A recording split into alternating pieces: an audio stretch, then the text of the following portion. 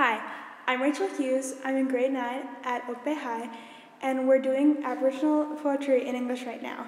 I'm about to show you 6 of my own poems. Enjoy. Flying free.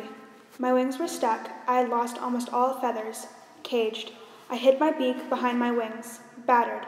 Poked, pricked, prodded. Trying to hide, trying to fly with all eyes on me. Consequence. The cage door was open. Hope held my heart. Freedom pet my wings. I jumped and flew. I flew and was free.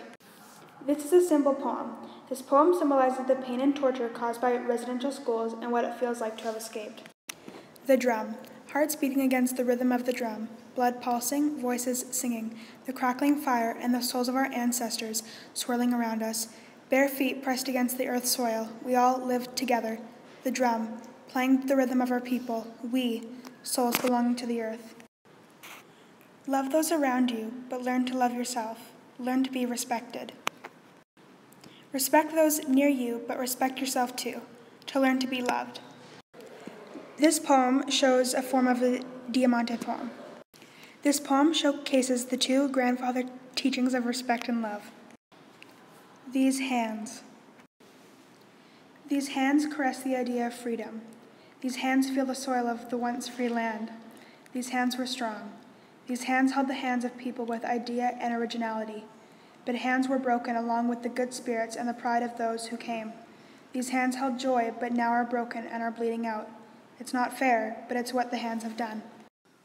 Simple life. So still time could have stopped.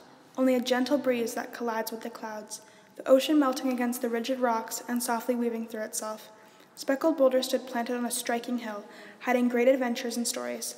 Flowers dancing in long, thin grass, the sun caressed its soil. A whimsical tapestry, exciting but normal, intricate but plain. Everything living but barely being noticed.